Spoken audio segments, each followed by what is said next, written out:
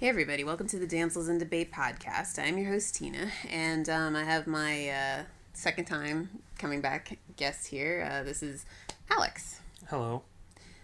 So I'm glad you're back. You decided to come back.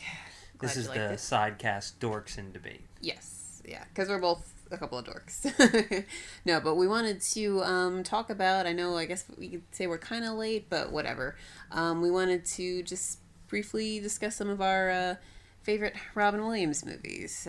As everybody knows, he passed away a couple weeks ago.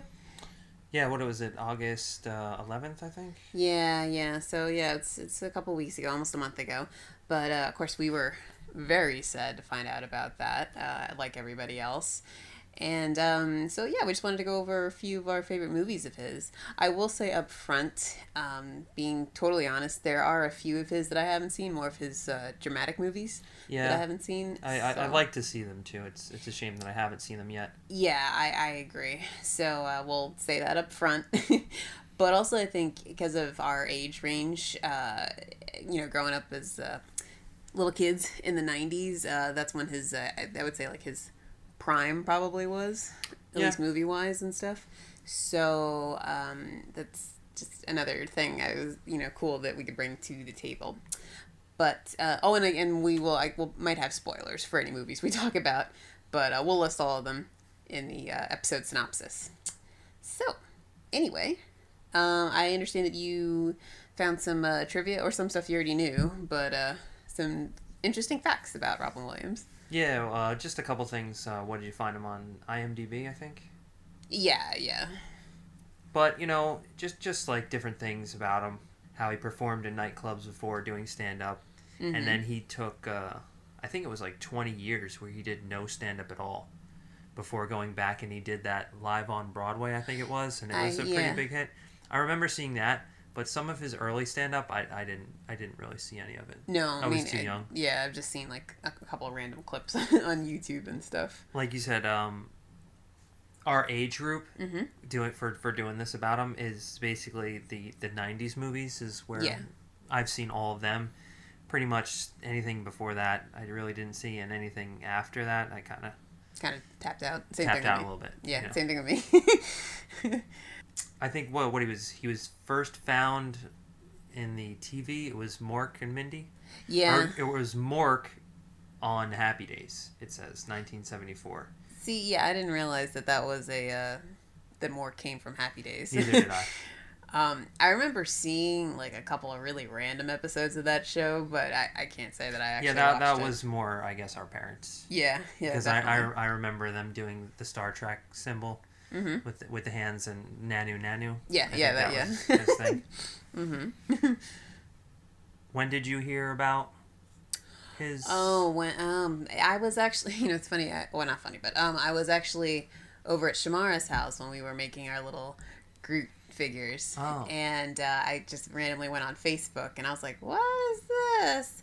And then Vanessa actually texted me like right after I saw that. Yeah. So Facebook seems to be the go-to for news. Well, I guess Twitter too, but I'm not a Twitter user, so I guess Facebook comes next. You saw it on Facebook too? Yeah, I was just scanning through some, looking through my feed or whatever, and one of my group chats said, "Oh my God, did you see the news?" And right as he said that, I was reading an article about what had happened, and I was like, "Wow!" And like within about 3 minutes, I was trying to search if it was a hoax or not, because sadly that seems to be a fad now. Yeah, People like to do hoaxes of celebrities dying. But within those 3 minutes, Facebook just exploded with posts. Yeah. Definitely did. The same thing happened with me, and I was just really hoping it was one of the jokes, but sadly it wasn't. I do want to mention, not to like plug another podcast or whatever, but if any of you guys listen to the What the Fuck podcast with Mark Maron, have you ever listened to that? Explicit warning. Well, there's an explicit warning on iTunes. We're okay. But I don't know if you've ever listened to that, but he interviews people, and he talks about himself. He's a comedian, and he's pretty funny, but he I think that week that Robin Williams died, they uploaded like an older episode they had done, I think 2 years prior, and it was it's a really good interview. He does talk about depression and his addiction problems and stuff like that. But it's a really, really good interview, so I would suggest listening to that if you're a fan of his. I've never heard, but I'll definitely check it out. Yeah. It was a good one. Yeah, supposedly that is the reason. It was depression. Yeah. And that he had been battling it for a long time. Mm-hmm. And then I think his wife had said that he also was in the early stages of Parkinson's also. Yeah, and he didn't want to tell anybody, which is sad. Mm-hmm. That's the same Michael J. Fox. Right? Yes. Yeah, the same thing, yeah. That'll take me a second. Sorry. Yeah, I wasn't 100%. Yeah. I know that when it happened, you see so many articles. Oh yeah. And I remember hearing that he was a big fan of Christopher Reeve. See, I had no idea about that. And they studied at Juilliard together, and then after that they just became real good friends. And I remember Christopher Reeve saying, I forget where I saw it, but saying that it was the first time he had smiled since. Oh really? Wow. When he was talking to him. I So had really no cool. clue. They're not two people I would link together or anything. So. No, most notably, I remember him as the genie. Right. The genie will always be from the best Robin Williams memories. I guess I have. There's a couple other kids movies, but the genie was. So you'd say that's probably Aladdin would probably be your favorite? Yeah, definitely. I really struggle trying to figure out what my favorite movie was of his. Just because the same thing. It's like in the early '90s. What you got Hook, the Aladdin. There's Jumanji. What else? Fern Gully. What else? Toys. Well, I guess that's not really Toys. A kid's I never movie. saw. Oh, really? That's an odd movie. Yeah, I remember hearing that it was very odd. Yeah. And I just never sat down and watched it. Yeah, it's definitely not like I think I went to see it and we were kind of like, oh, what the hell is this? But I would say watch it. But it's not what I expected for sure. Yeah, I remember seeing trailers and hearing things about it. I think my father or parents saw it, and I remember wanting it to be big. Yeah. And I heard that it was not that kind exactly. of... That's what everybody was thinking. thinking. Different. Yeah. But yeah, so there was that. And then the one that I kept going back to for me, my favorite and most enjoyable, the one where he made the movie was Mrs. Doubtfire. Yeah. That movie, I did go to the movies to see that, and I've seen it just so many times over the years. I think I can recite big chunks of that movie, and he's hilarious in there. The part where he's cooking and his boobs catch on fire. Yeah. And he's like, ah! Or was it the drive-by fruiting or something like that? Yeah. Yeah, that was funny too. Yeah, that's a pretty much well-renowned movie. Anyone that has saw that, loves it. And then I think there was talk about it doing a remake or a sequel or something like that. Yeah. And now they can't. I think they squashed just leave that. it alone. Oh God, no! Could you imagine? That'd be horrible. But the Birdcage, also too. Yeah. We were talking about it before. What our favorite movie would be, and that was really close. And the only reason I didn't give it to the Birdcage is because I don't think that Robin Williams was the reason that I really loved that movie. It was, like you said, an ensemble of people. Yeah, I'm glad you pointed that out because I was torn between the two because I love the Birdcage. Yeah, it's a great movie. But like you said, it's more of an ensemble kind of thing. So while he's great in it, I would go with Mrs. Doubtfire for me. But Aladdin, of course, is right up there. But then Hook, he also has. He okay. also has. The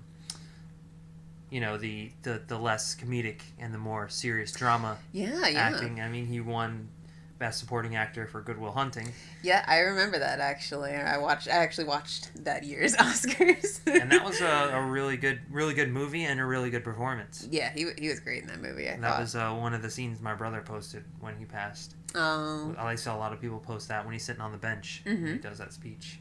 Yeah, he's talking about love or something. Right, because his wife, I think, died in the movie or something. But yeah. That was a really good movie of his. Also, I wouldn't say it's like a good movie, but it's just interesting. It's an interesting watch because he's so different than what he normally is a 1 hour photo. Did you ever see that? Oh, yeah, I saw that, and then the same year was Insomnia. That I didn't see. I wanted to, though. But 1 Hour Photo was creepy. Uh-huh. It was different. Yeah. He played a very creep, so that was cool to see. Yeah. That kind of those types of characters always really creep me out. So I like watching those kinds of movies, and it was just so weird to see him in something like that. And it was a different story. I guess the early 2000s, it was more of a time where people took risk. Yeah. In newer original storylines. Mm-hmm. You know, and now it's like seems like everything's a remake or reboot or something Sequel, like that. Prequel. So it was something that I had never seen before, like a stalker. Yeah. Kind of like that idea. It was new, and so it was cool. Yeah, you keep waiting for him to like break out into some song or impression or something. And then Insomnia, he played with, what was it, Al Pacino, I think. Mm-hmm. Plays the head of the movie, and he has insomnia, and Robin Williams' role was like the villain, I guess, but more of a side, supporting actor. Mm-hmm. But he was also really, really good in that as well. Now, some notable... Oh, no, wait, hold on. You saw The Fisher King, right? Or no? The Fisher King I did not see. Oh. I think I've seen like a piece or two. Okay. But I always get that mixed up with The Big Kahuna. Oh, really? Which was also, I think, around the same time, but with a couple other people. It was like a totally different thing. Yeah, The Fisher... I've heard of The Fisher King, and I think I attempted to watch it once a real long time ago, and I just never put it back on. But you always hear about that one. I always wanted to see Awakenings, the movie with him and Robert De Niro. So now that's going back early 90s. Oh, yeah. But, I mean, it just into with more of his... That was like before he kind of blew up into the kids' yeah, that's spotlight. true. Yeah.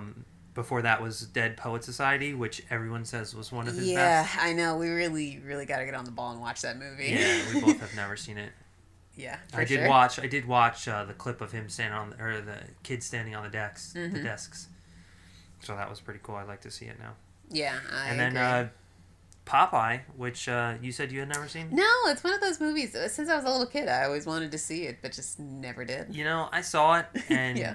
It's not a great movie.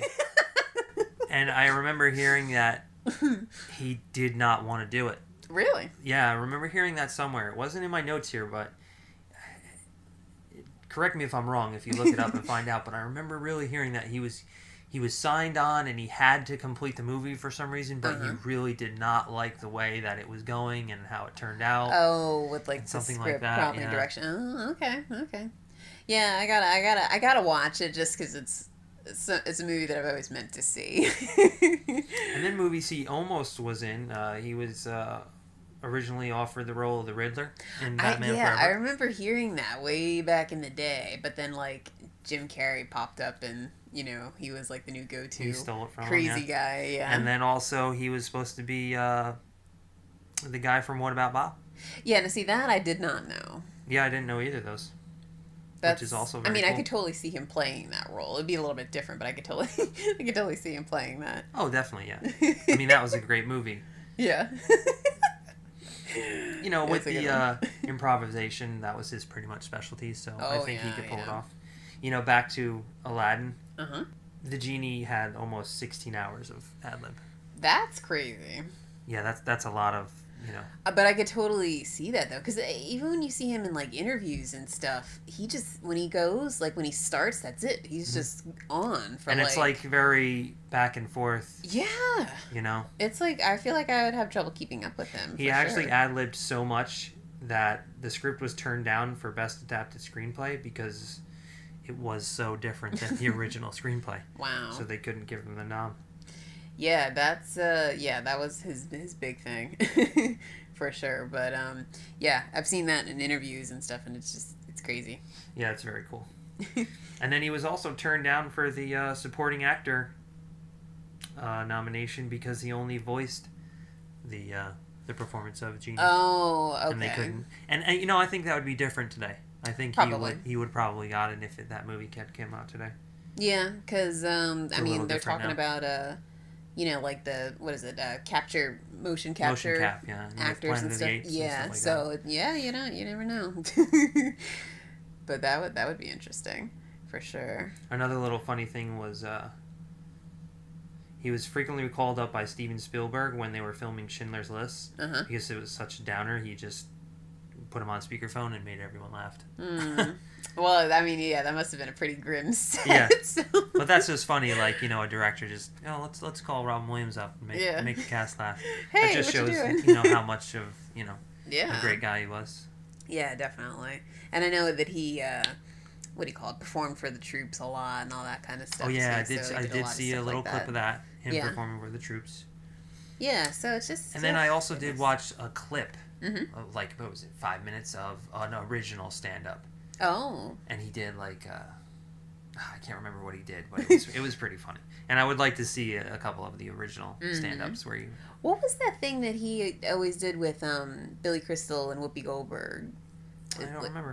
Comic Relief or Comedy Relief or something. I think it was something like that. I think it was called like Comic Relief, and it was like some stand-up thing special that they did a couple of times or something. Oh yeah, I don't know. The only thing I don't know if that's the same thing, but Inside the Actor's Studio. Mm-hmm.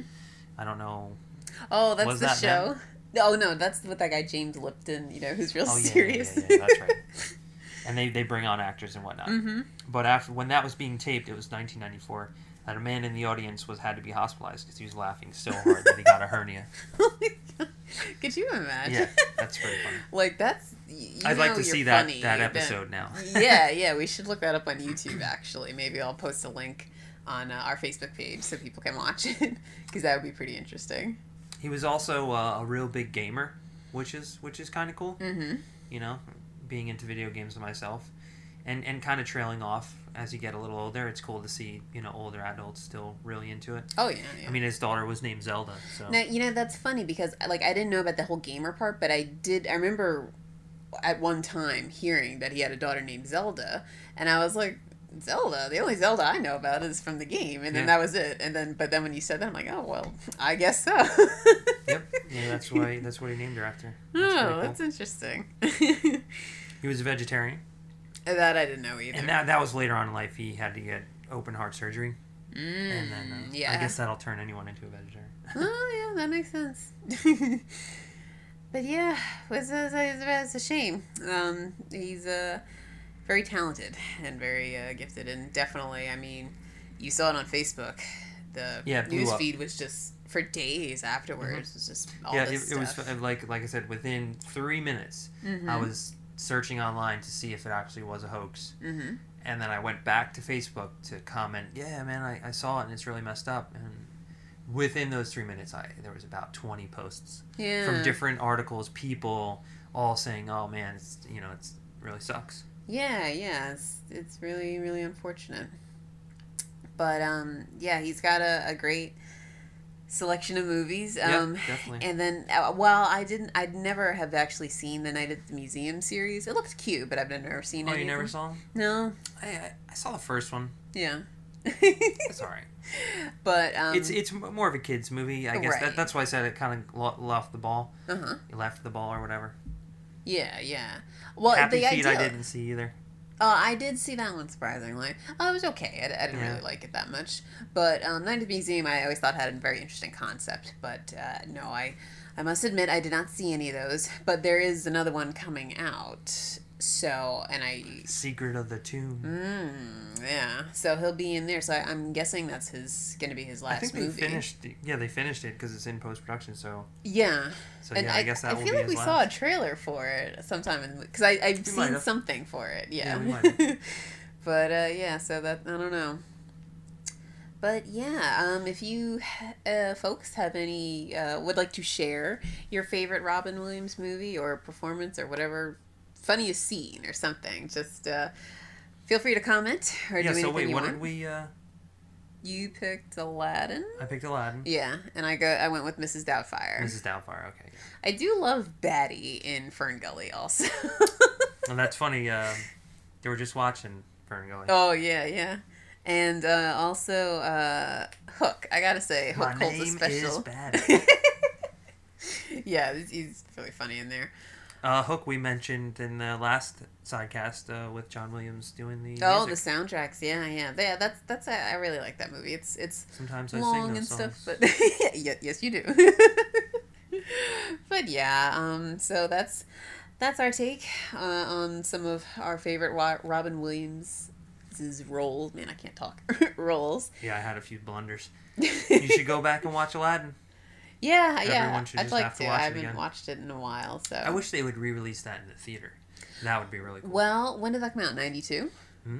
Maybe, well, no, 2012. So, that movie's over 20 years old. That's crazy. Yeah, it's a good one. Well, maybe for the next anniversary they will. You know, the 25th Have they anniversary. released any Disney movies? They re-released Little Mermaid. In the theater? Yeah, and Lion King. It's funny we go back to talking about Disney movies. Yeah. Well, I mean, he was in a... Well, hold on, what else was he in? I feel like he was in more Disney... Oh, he was in Flubber, but that's not an animated movie. Flubber I never saw.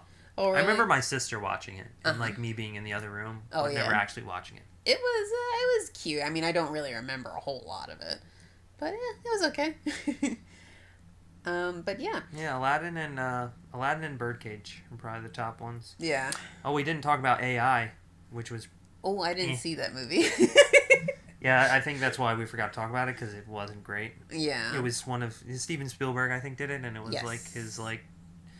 Steven Spielberg goes up and down. Yes. He does his great movies, and then he does his... Yeah, I remember the general consensus of that movie being basically that, what you just said, so that's why I never really rushed to go see it, but it was... Same thing with movie Father's Day. I don't know if you saw that one. See, now, I read that on the list, and I have no clue what that even is. Oh, that's a movie where the whole big deal about that movie was that it was Robin Williams and Billy Crystal in a movie together, you know. But it wasn't That's really... not a big deal. Well, it's because they're both considered really funny at the time. Yeah, I mean, but that's how, you know, that's how it was billed. So, but it was all right. I don't think it was like the funniest thing ever. Yeah, I don't even know anything about it. Not ringing any bells. And he does have a cameo in To Wong Fu, and you haven't seen that, or What do is you that? have To Wong Fu? Thanks for everything, Julie Newmar. I have no clue. Oh, okay. Well, that's a great movie, but he has a quick cameo in that movie, but it's a very good cameo. So I just had to mention that one. And I think he's done some voices on like some Disney rides or something too. I feel like he was in the Timekeeper show that's at the Magic Kingdom, or that was at the Magic Kingdom, but don't quote me on that. Yeah, I can't think of any really cameos. Like some actors that will do cameos more often, and I don't really know Yeah. too many of you that he's done. Me neither. Well, that's pretty much it. Was there anything else you wanted to add? No, it's pretty much here. Yeah. So yes, go watch a Robin Williams movie. Yeah. As soon as we get our hands on it, we're gonna watch Dead Poet Society. Yeah, that will be the next one. Yeah, we need to that I watch for him. get on that for sure. But yeah, if you would like to send us any feedback, you can email us at damselsinDebate@gmail.com. You can listen to all our episodes and leave us comments on our website, damselsinDebate.com. And you can follow us on Twitter and, retweet or tweet to us or whatever you want to call it. And tweeting, yeah, just basically. And then you can also find us on Facebook. Just look for DID Podcast. And now, are you on YouTube yet? We are on YouTube. I'm in the process. Yeah, I know it's been a long time coming, but we're finally on YouTube. We have our little Groot video on there. You can check that out if you want to. And I'm in the process of uploading all our episodes on there, so it's taking me a little while, but I'm getting it. So we're going to be fully functional on YouTube very soon. But just look for Damsels in Debate, and you can subscribe to us and comment and all that crap on there too. And Sounds good. I think that's everything. Except for, yes, you can rate, review, and subscribe to us on iTunes and on Stitcher. Alrighty, well, thank you again, Alex, for being on this episode. Actually, you for having me. You came up with this topic, so thank you for that also. And, I think it was better that we waited a little while, because out of respect and also it being done so, yeah, I agree. flooded the market. So it's just like, we're not really trying to do anything but just talk about how cool he was. Right, exactly. Yeah, I agree. So, yes, thank you for that. Yep. And, all right, until next time, we're out.